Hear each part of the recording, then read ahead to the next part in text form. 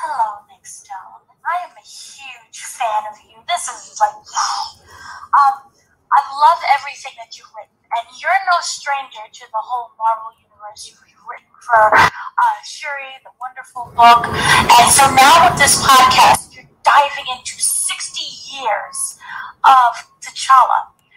What was it about the Black Panther and his entire legacy that you really wanted to dive into? And the Black Panther was the first ever Black comic book superhero, and that's a really powerful thing. I knew that he was created in the 1960s, and I also knew that in the 1960s there were no Black people creating comic book characters.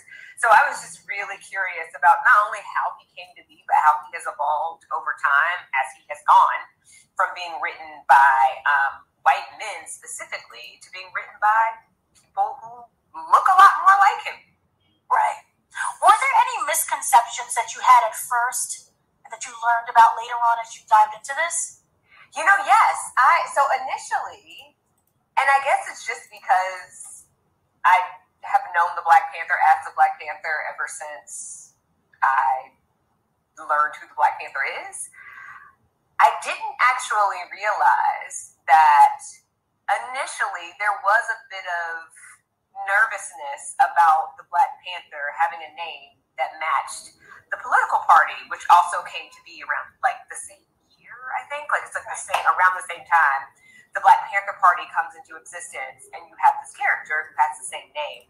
And I don't know, I guess because his name is still Black Panther, he's still referred to as the Black Panther, it didn't occur to me that Marvel would have taken issue or been nervous about the association until I learned that they changed his name for a minute. And that was a really fun fact to learn, and I am thrilled that they decided to change it back. Yes, indeed for that. One of the things that I've really loved about this, you're interviewing writers and creators of Black Panther, T'Challa, and they all have their own voice and their own kind of meaning of what Black Panther means to them. But yet at the same time, it all flows. Yeah. And you as a writer, can you talk about during the interview process, how was they able to get everything to connect and flow together? I think it's just creators having respect for the creators who came before them. The beauty of comics is that you have these characters who pass through a variety of hands over time. And because Don McGregor was respectful of what Jack Kirby was doing before him, and then Chris Priest was respectful of what Don McGregor had done, Hudlin was respectful of Chris Priest and Don McGregor. So you just have this kind of cumulative effort to make this character as powerful, but also as human as he can possibly be. And yeah, as a fellow creative, the beauty of Black Panther to me is the fact that his creation was so collaborative, and that over time, the T'Challa that we know and love today came from a bunch of different brains. All of the characters that we were introduced to in the 2018 film, they were created by different people. Killmonger was the creation of Don McGregor. Shuri was the creation of Reginald Hudlin. The Dora Milaje were the creation of Christopher Priest. You have all of these different people contributing to this lore that we are super into now, and I just love that so much. Right. A lot of people today are introduced to Black Panther because of the movie. Do you feel that, when we have the movies going to introduce us to all the comics and the history and the lore, do you feel that kind of making him more of this pop culture icon for the Avengers and for the spin-offs, we kind of lose the essence of what Black Panther originally stood for?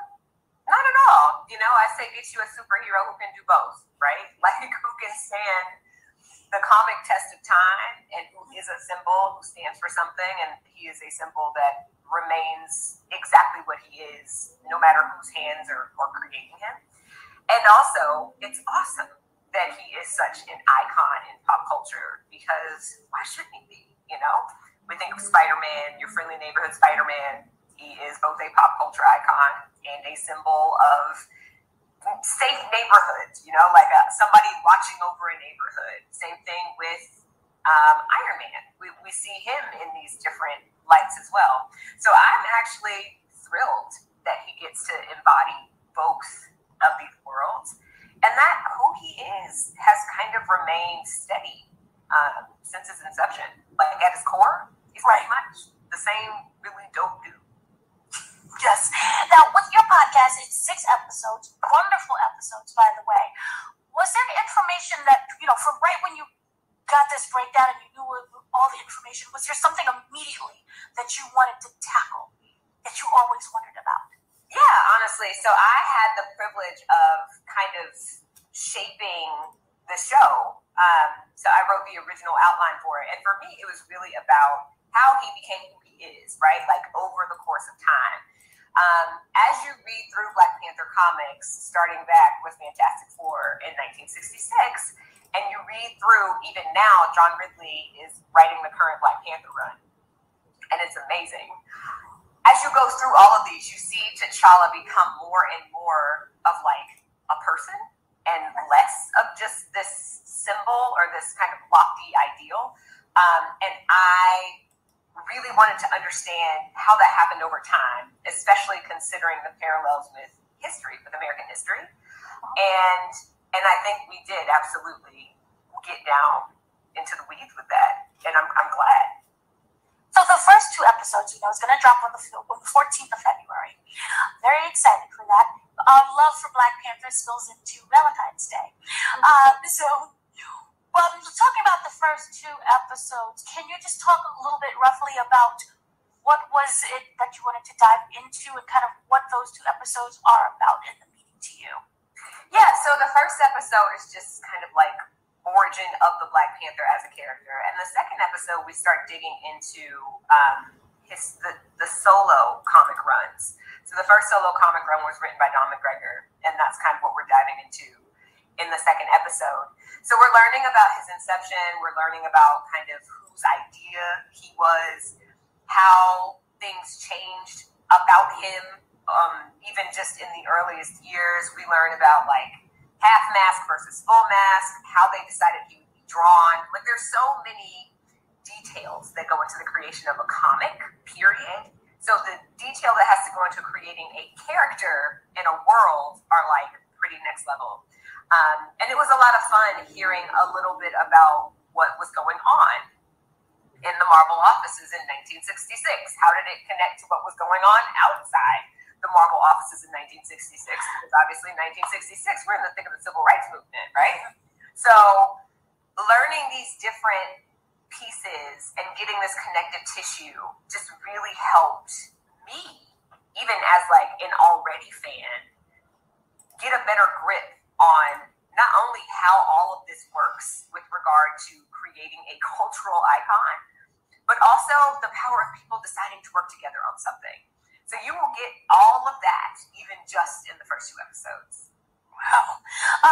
One of the things that I was wondering as well, you say with 1966 and the whole about Black Panther movement, civil rights as well, and then we get to kind of today and what he's meant for today. Wondering, T'Challa never loses his voice, despite everything that's happened and all of the different changes. What makes T'Challa T'Challa? Oh, that's a really good question. Honestly, I feel like that's something that's still being answered. As long as people are continuing to write stories about T'Challa, T'Challa will continue to evolve. He is definitely, for me, he's a symbol of like what it means to be a person, especially a person who has to take on a lot of responsibility. And I love watching him go from just being a feature in Fantastic Four and being a member of the Avengers to now like having an intergalactic empire and literally being like a space emperor, seeing that T'Challa could go from being this kind of sidekickish character to now like basically running the universe and running the Avengers. Like that's a huge deal. And I feel very empowered. I actually feel very empowered by T'Challa's journey. Wow. Now, this is 6 episodes. Was there something that you wish you could have included that you didn't really get a chance to talk about? question.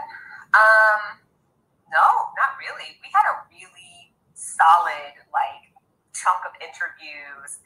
I wouldn't mind getting to do, like, a couple of bonus episodes where we get into just, like, minutia of stuff.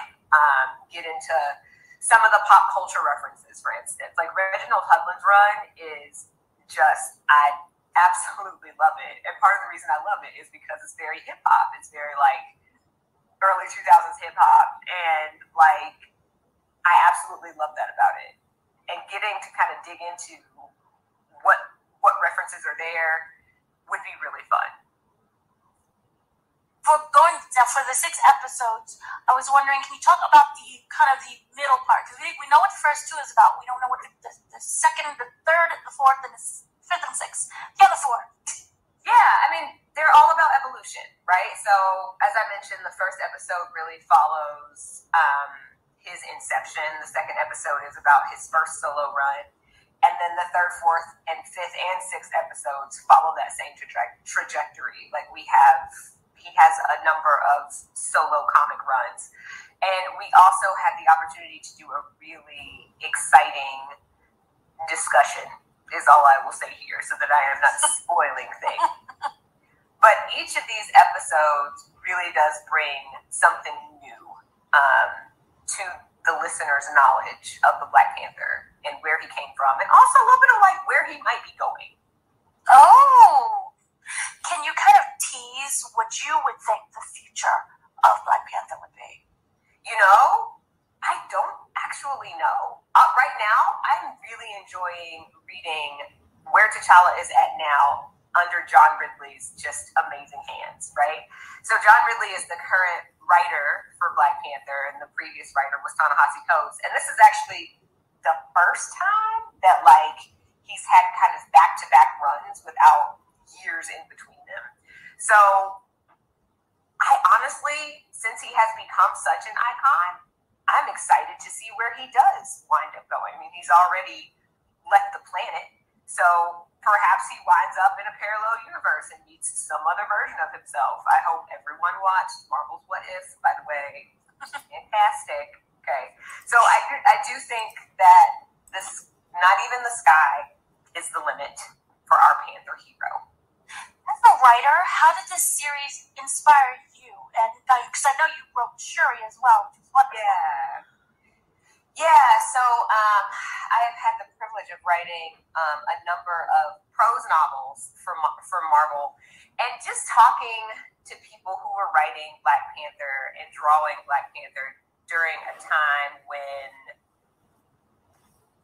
it wasn't exactly, I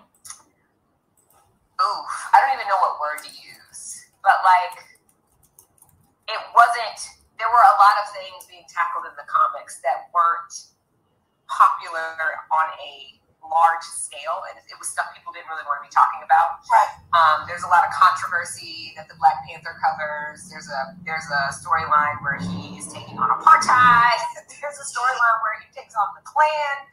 You know, seeing that those stories existed when they did, honestly, it just made me more willing to take bigger risks in my own storytelling. Because if Don McGregor can have Black Panther fighting the Klan in the 1970s, I believe, I can do some stuff now.